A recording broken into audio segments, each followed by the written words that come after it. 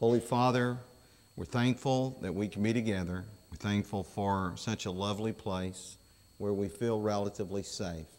We thank you for that, Father. We pray that we'll not totally let down our guard ever for the safety of the flock around us. And even tonight, as we study this subject tonight, that maybe it'll even keep our eyes open always for our children, for our families, for one another. Always want to maintain safety. And this thing that's happened in France, Father, has just made us so aware that probably churches are among the most vulnerable. So we pray that you'd keep all churches safe across America, across France, across England, Germany, all of Europe, and anywhere else, Father, that churches might be at danger, even in Iraq. And so, Father, we pray that cooler heads will end up being in charge, and that even the ones who want to hurt us will choose not to do such things as this. And now, Father, we pray that you would bless the families of all those that have been affected directly and indirectly. And so, Father, we pray that you'd bless us in our study tonight, that you'd help us to make changes and to become the people you want us to be, and that it was always your plan for us to be. It's in the name of Jesus we pray. Amen.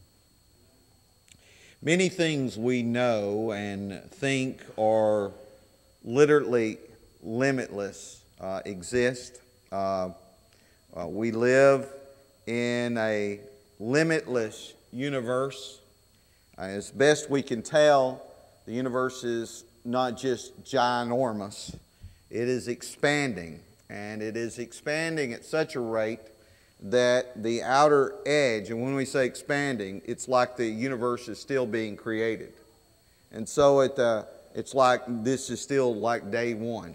So at the outer edge of the creation over here and the outer edge of the creation over there, as it's being created, forming and moving out, those edges are moving apart from each other faster than the speed of light. Now, nothing moves faster than the speed of light, you understand. But that's so far away now, and it's moving so fast, and that's so far away, moving so fast that separating from each other, it's separating and growing faster than the speed of light now. So that's an unlimited universe, if you will, and becoming more and more so each second that passes. We live and serve a limitless God. I mean, He's all-powerful. He's all-knowing. There's nothing He cannot do, and there's no place He doesn't exist. So He's everywhere. And we think, so we don't only live in an unlimited situation and we serve an unlimited being, but we think with limitless minds. Our minds are limitless. I mean, concepts. Now, granted, we have to learn them. There are limits at that moment until we learn the concept, like this new math. Right? Right? Has anybody seen this stuff? Yeah, I can't say too much about it. I got members of the family invested in that. But it's until you learn it, it seems out there, right? And that's the way it is about a lot of things. For example, until there was a movie called Matrix, no one would have ever thought of such a concept, is what I'm saying. So now theoretical physicists like James Gates believes he's found computer code in the string theory equations supporting the idea that we may actually, in fact, live in a matrix, which is kind of weird. But David Pearce, a British philosopher who basically his work is in trying to abolish all suffering for all sentient life, no matter what sentient life we're talking about, try to stop any suffering. He said this: the simulation argument of the universe, the simulation argument, is perhaps the first interesting argument for the existence of a creator in the last 2,000 years, which is kind of an interesting thing, eh? So I thought that was interesting. You might not think that. But what if we were truly limitless? What if we really were truly limitless and we could just keep getting smarter? Well, here's some interesting stuff here. I don't know if you've seen the movie Limitless. I'm not necessarily recommending it, but if you have it, you won't understand the concept. In 2011, the film, directed by Neil Berger, it's based upon a book by Alan Glenn called The Dark Fields. And let me just read to you the summary of it. It says, Eddie Mora, which is Bradley Cooper that you see in the picture there, a struggling author suffering from writer's block, living in New York, is stressed by an approaching deadline.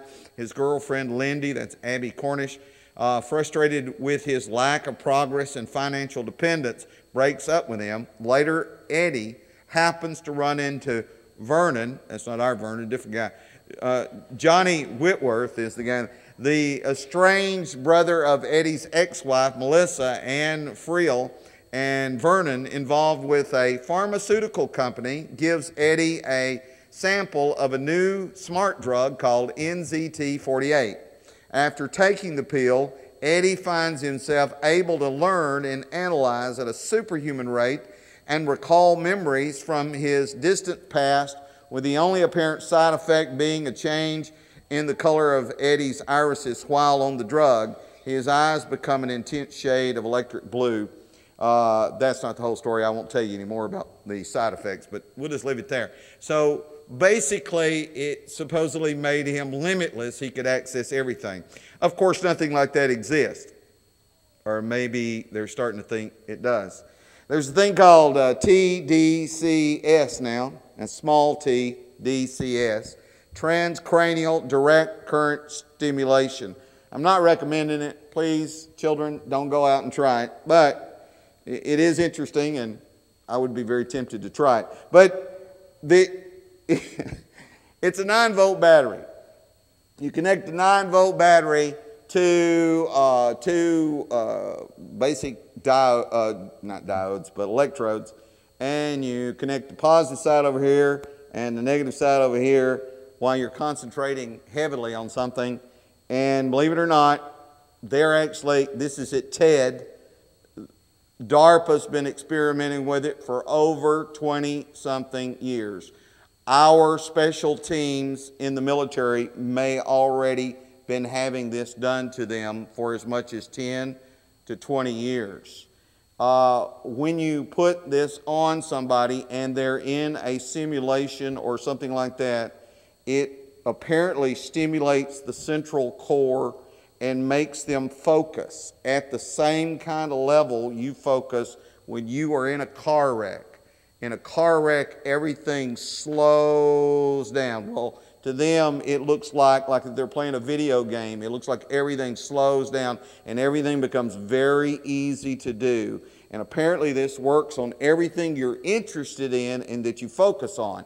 You can't do this and it make you interested in history. That doesn't work. And you can't pass your history test if you're not interested in history. You can't pass your math test. It only makes you, and apparently there's residual effects, and for a time afterwards you're good or better at it than you were before, and people are actually doing this and learning. Now, we'll caution you, some people have burned their brains out because they've gone up too many volts, by the way.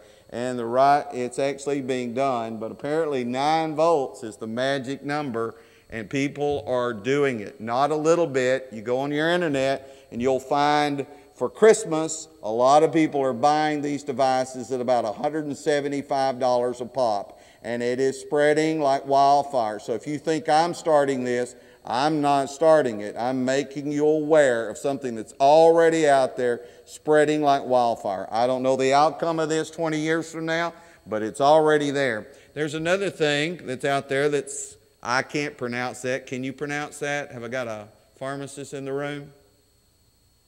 Yeah, that sounds right. Anyway, it's for treating dementia, and it's apparently having great success, they tell me, in Alzheimer's patients, actually making people smarter, believe it or not. They're saying it is.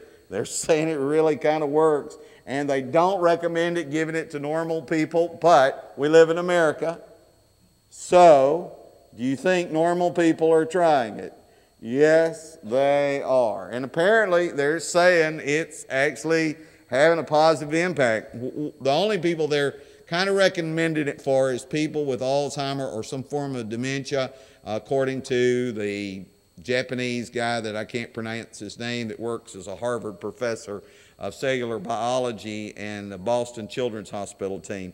They work with young patients particularly, but they're saying that the return growth rate is at the level of a kid.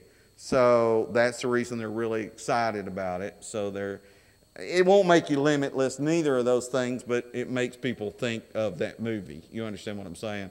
So I'm not advocating. So the idea is that we can change and maybe become more than we thought was possible. But the problem is that in connection with that, you can go either direction. You don't always improve. We're all capable of change, but all change is not necessarily good. And that's the thing we need to realize. We Christians have known that we could change and become more for a very long time. We know the passage that was read a moment ago, verses 8 through 11. Now you yourselves do wrong and cheat, and you do these things to your brethren.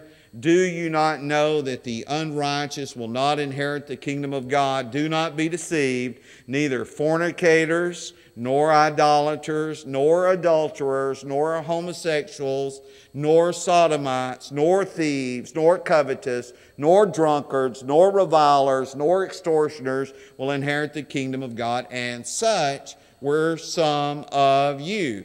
But you were washed, but you were sanctified, but you were justified in the name of the Lord Jesus by the Spirit of our God. Now, church leaders, because of what we are exposed to all the time, and I'm talking particularly elders, but church leaders who know their flocks know all this very well, that people have made a lot of changes to become Christians. For example, here at Shoals Church of Christ, a list of criminal and civil arrests and convictions of members and members' family and visitors since 1996 would have to include among them these kind of things: lewd and lascivious acts upon a child, burglary, fraudulent use of a credit card, petty theft, battery on a law enforcement officer, child abuse, battery, aggravated assault with a deadly weapon, fraud, retail theft over $300, possession of drugs, driving while intoxicated, worthless checks, manslaughter, solicitation for prostitution, murder second degree, contempt of court, false impersonating an officer, obstruction or opposing an officer without violence, scheme to defraud a financial institution. But for the record, those are pretty typical issues found among all churches and church members in our world today, as well as in biblical times, as you just saw that list from 1 Corinthians. This suggests that all men have an incredible ability to change. There's been a lot of things done by us all, and they have virtually a limitless capacity to change and become better people. And the case in point is, you're at church on a Sunday night. Once upon a time, you might not have ever considered that. You have the capability of changing. Changes may be limitless, but sometimes they actually come very slowly. For example, the potato is a good example. The potato has come around very slowly. When it was first introduced into Europe, and particularly into England, by Sir Walter Raleigh, the newspapers printed editorials making fun of it and saying that it could get you sick. You should not eat it. And preachers got up and preached sermons against eating the potato, and even to the point that some thought it would, if you plant it, like farmers said, if you plant it, it will sterilize the soil and you'll never be able to grow anything there again. And it was said that it might cause some very strange illnesses if it doesn't kill you dead by eating it. Have any of y'all eaten a potato? The tomato, potato, tomato. In the late 1700s, the Europeans feared the tomato, and they call it the poison apple. You recall they used to throw tomatoes at bad actors because they thought it would kill them if it hit them in the mouth. You say, well, where did they get that idea? Well, they got that idea because people did die from tomatoes. Tomatoes did kill people. And the reason that tomatoes kill people is because the very rich in Europe ate off of pewter plates. The most wealthy had pewter plates. And pewter plates, if you know it, are high in lead. And if you eat raw tomatoes on lead plates, that tomato acid will eat away at the tableware and will give you lead poisoning, and you can die from lead poisoning. You at least get sick. And so they got sick from it and then quit eating tomatoes, but they thought it was tomatoes, and it was, but it was really the fact they shouldn't have been eating off pewter plates. Amen? And if you got pewter plates at home, give it up, okay? It's time to let it go. But anyway, so let's review 3 candid truths about our possibilities. So changing may be limitless, but sometimes we're just really slow in changing and making changes. The tomato shows that clearly. Let me give you 3 candid truths now of changes and truths about this text that I think you need to pay attention to. In the church, it is possible to find limitless cheating. And you need to know that. Please know that. I know people go to church, they're shocked that anybody would ever cheat them at church. But I'm reading right here, 1 Corinthians chapter 6, verse 8. No, you yourselves do wrong and cheat, and you do these things to your brethren. Do you not know that the unrighteous will not inherit the kingdom of God? Do not be deceived. So cheaters do others wrong, and cheaters do wrong brethren. Okay? Both baptized, same water, and still will cheat each other. Yes, that happened in this text. And cheaters do become deceived themselves. So beware that there are always going to be, there were here, so there's always going to be cheater Christians, okay? Just don't be naive. So don't leave your purse laying around the church building. Hello? Especially if you don't have any money in it, it's not a problem. Just leave it laying out there. It's okay. But if you want to keep your money, I don't recommend you leave it. There's been more than one time money's been stolen out of purses at this building. And world famous time for that is at weddings. Yeah, it happens a lot, and it's happened in this building quite a few times. There have been quite a few thefts in this building during services that I'm aware of. So I know you want to believe that everybody here is good, but listen, Matthew 7 verse 15 says, in sheep's clothing they come, but inwardly they are ravenous wolves. That means they want to prey on you. There's always going to be people among us that would prey on us. And 2 Peter 2 and verse 3 says, by covetousness they will exploit you with deceptive words. So for the sake of making money off of you, they'll lie to you. Don't be shocked. Don't be shocked. I know you expect all of us here to be absolutely honest. Well, I am, but don't trust anybody else. But how would you know? Crooked church folks exist. That's what the first part of this text is about. It's about suing each other. Have you ever noticed that that's the first part of this? Verses 1 through 7 is about suing each other. And what's kind of funny is that it's always argued, well, we can't sue each other. Okay? Okay. That's not really true. I understand why you would conclude that. It does sound that way. And the truth is, if it's a small matter, you should let it go and not sue. And if it's a big matter, you should go to the elders with it. Amen. Amen. But what about the guy who won't listen to the elders? Matthew 18:17. It says, if he refuses to hear the church, let him be to you like a heathen and a tax collector. So if a man won't listen to godly people and he's cheated you, sue his pants off, even if he sits next to you in church. Because he is now a heathen and he won't listen to anything right. So be careful, just be careful. A candid truth is in the church it's possible to find limitless cheating. Don't think you're in a safe zone here. Second one, verses 9 through 11. In the church, it is possible to find limitless corruption. I know you want to think that everybody here is just sweet and never done anything wrong. That's not the situation you're in. Some are still doing it, but most have quit.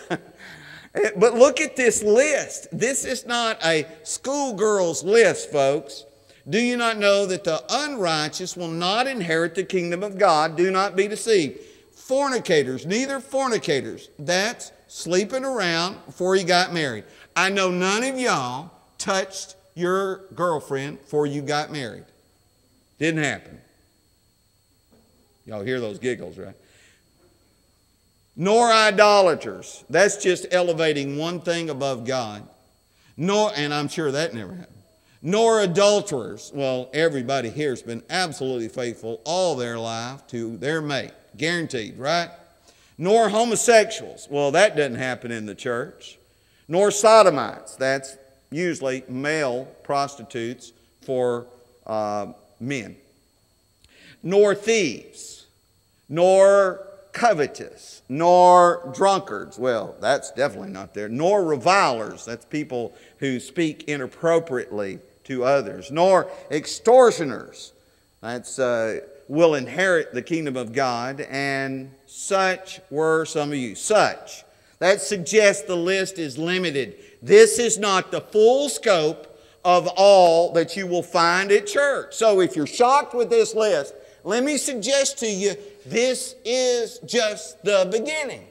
There are more things that people have done or they used to do before they came here.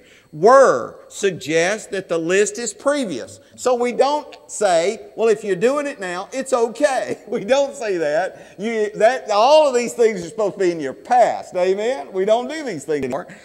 Some.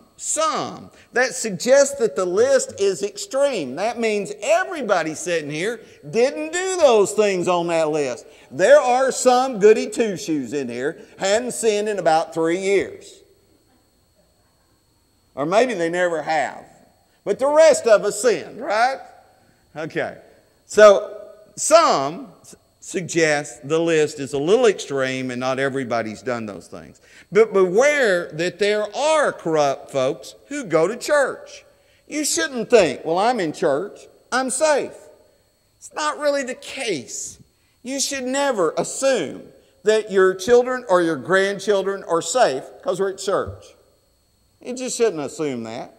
You shouldn't assume that anybody is 100% safe at church. That no one would ever go up to your wife and flirt with her. Well, we're at church. That would never happen. Folks, I have seen it so many times, you don't even want to know. I've seen it. I've known it's happened. I've seen affairs going on at church. Okay? It happens. Okay?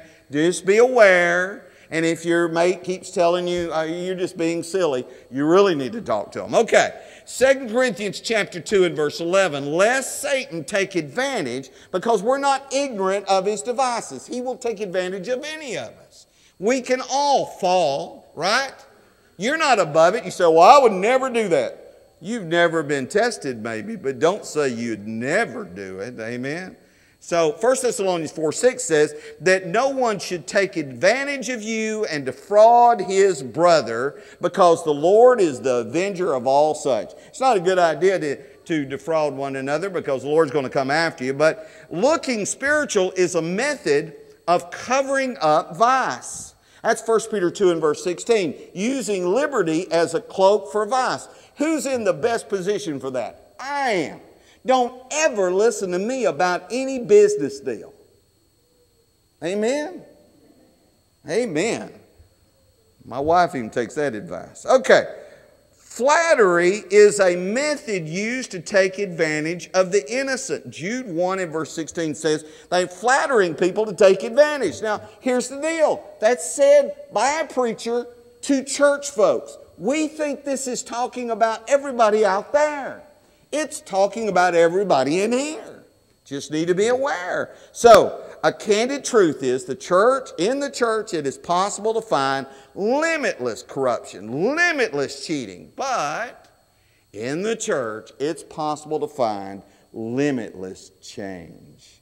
We can change. We may have been like that, but we don't have to stay like that. Amen? We can be better than that. Verse 11 says, and such were some of you, but you were washed. You were washed, but you were sanctified. You were sanctified. You were justified in the name of the Lord Jesus and by the Spirit of our God. The name and the Spirit of God justified us. Amen. So beware, however, when I say that, I need to caution you again. Beware that there are changed folks who go to church who think they changed themselves. Ain't none of us here did that. Now we helped, we worked with him, but we did not change us because you were washed by the Lord in his own blood. Revelation 1 verse 5, washed us from our sins in his own blood. Folks, we did not wash away our sins. And I know it said to Paul, arise and be baptized and wash away your sins, calling on the name of the Lord. Well, he did arise and he was baptized, but it was the blood of Jesus that literally washed his sins away, not Paul who did that. You can't do it. And you're just sanctified by the Spirit. Romans 15 verse 16 says, sanctified by the Holy Spirit. The Holy Spirit working in our life is continually sanctifying us. Yes, there's initial sanctification when he comes to live within us. We have been declared clean, and therefore we are the temple of the Holy God, and the Holy God lives within us. Okay? So we're sanctified. But there is a sanctification process too by the Holy Spirit as we allow the Spirit to lead us and we become better and better and better people. But that's the work of the Spirit. And then we're justified by God. Romans chapter 3 verses 24 through 28 says this, being justified freely by His grace, not by something I do, through the redemption that is in Christ Jesus, whom God set forth as a propitiation by His blood through faith to demonstrate His righteousness, because in His forbearance God has passed over the sins that were previously committed to demonstrate at the present time His righteousness, that He might be the just and the justifier. So we were justified not by us, but by Him. He's the justifier. So beware lest you start thinking that these limitless changes are done all by you or all by me. We do something, but it's not all by us. But since God's helping us, that's why the change is limitless. We can become something great for God. So a candid truth in the church, it's possible to have limitless changes. So even though we nearly have a limitless capacity to change, we don't always want to change. We don't want to. So now we have this capacity. Do we want to change? A doctor, after examining this man, said to his patient, you're in terrible shape. Sounds like my doctor. You're in terrible shape. You've got to do something about it. First, you must stop working like a dog. You got to tell your wife that you can no longer help around the house. You got to tell her she has to cook more nutritious meals, and inform her that you're going to make a budget and she has to stick to it, and she must keep the kids off your back so that you can relax and take it easy. Unless there are some changes like that in your life, you'll probably be dead in about a month. Well, the man said, well, Doc, this would sound more official coming from you. Could you please call my wife and give her those instructions? He said, okay. So fella got in his car and went home. His wife met him at the door, rushed to him and says, I talked to your doctor, poor baby. He says you only got about 30 days to live. You know, sometimes we don't want to change. It's kind of like in the church. We sometimes don't like change. How many people does it take to change a light bulb at church? It takes 4. 1 to install it, and 3 to reminisce about the old light bulb. It was a wonderful bulb, you know. And we like verses like Proverbs 24:21, do not associate with those given to change. Isaac Newton, in his first law of motion, said everything continues in a state of rest unless it is compelled to change by forces impressed upon it. So even things don't like change. We don't like change for a lot of the reason. Let me show you, though, it is possible. There are Arctic animals that change regularly. All of these up here change twice a year. The Arctic fox goes white in September and then changes back to those colors above by that summer. The Arctic hare does the same thing. The ptarmigan does the same thing. That's that bird. The caribou does the same thing. The ermine does the same thing. In God's nature, He has shown us that great change is possible. It's all around us. Great change is possible. Don't say, well, that's just the way I am. I'll never be any different. We can change. We have already, if you just knew the stories around you, you would already believe that limitless change was possible. But if you're here tonight and you have doubts about it, at least give it a shot. Amen? Repent, confess the name of Christ, and be baptized tonight. That's all we did, and God helped us along. Won't you come if you need to while we stand and as we sing? When we walk with the Lord in the